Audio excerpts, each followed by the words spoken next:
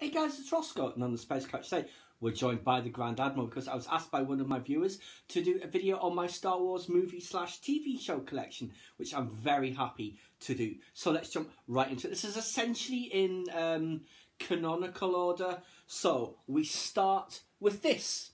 This was, I guess you'd call it the pilot episode for the Clone Wars. Thoroughly enjoyed. First appearance of Ahsoka Tano, of course, on is it Christophsis. And then, of course, the rest of the Clone Wars. Or how many seasons was it? 5.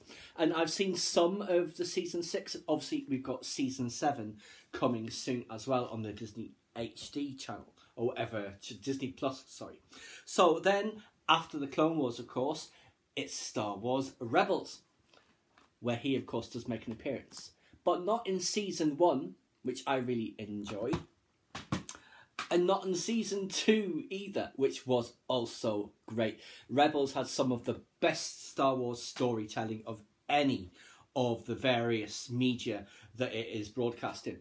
And this is, of course, where he turns up season 3, the Grand Admiral, and there he is there. What a formidable enemy he is. Very much looking forward to the 3rd volume of his memoirs coming out in a week or so. And then rounding that off, we do, of course, have Season 4, which, again, had just stunning revelations. The world between worlds, the Loth Wolves, all that stuff. It was just perfectly done, I thought. Now, after Rebels, of course, it is the actual movies. So this volume is all 6 of the movies, the prequels and the original trilogy. So episodes 1 through 6, you know what they are. I don't have to name them. So after that, of course, there was the very long gap between Star Wars movies. And then Disney stepped in and we have the new era. That new era, of course, started with this, which is still my favourite Star Wars movie. Depending on Rise of Skywalker and what that is like, though, you'll have to wonder if there's any point to the trilogy at all. The sequel trilogy, that is, but we shall just have to wait and see. Hope springs eternal. Then the next one, of course, was Rogue One, which is a great movie. It has the best scene in the entire canon so far. Vader in the hallway. Ah, be still my beating heart, Lord Vader.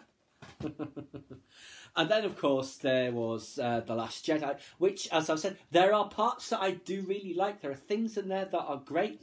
Visually, it's great the whole way through, apart from that scene where the Fathiers are going up the cliff.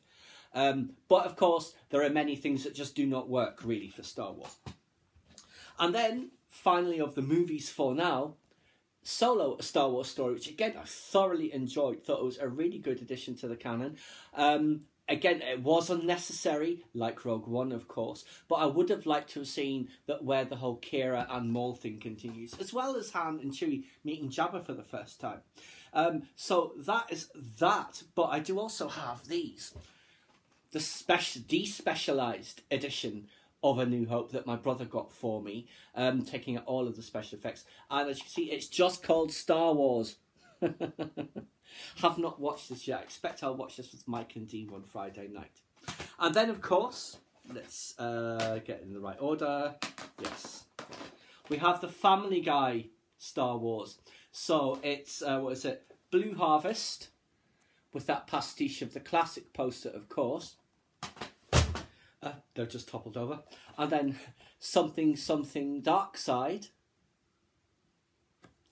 And then finally, It's a Trap.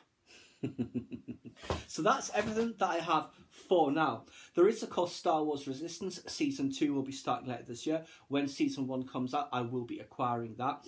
And there is, of course, The Mandalorian, again, due out towards the back end of this year. And when that comes out, assuming it does come out on Blu-ray, I'll certainly be picking that up. And then who knows what else is coming down the line. There's talk of the Cassian Andor show, whatever that is going to be. Maybe we'll get some information on that at D23 later this year. And who knows what else. I'm sure they will be announcing something. But there you go, guys. That is just my Star Wars TV and movie collection as of now. It will, of course, be updated with The Rise of Skywalker When will that be? April 2020, I expect, and whatever else they've got planned. And by then, actually, Resistance Season 1 and The Mandalorian should also be out, so that will perhaps require an updated version of this list. Please subscribe to my channel if you enjoyed this content. Leave me a comment or suggestion for upcoming topic you'd like to see discussed, or like the video.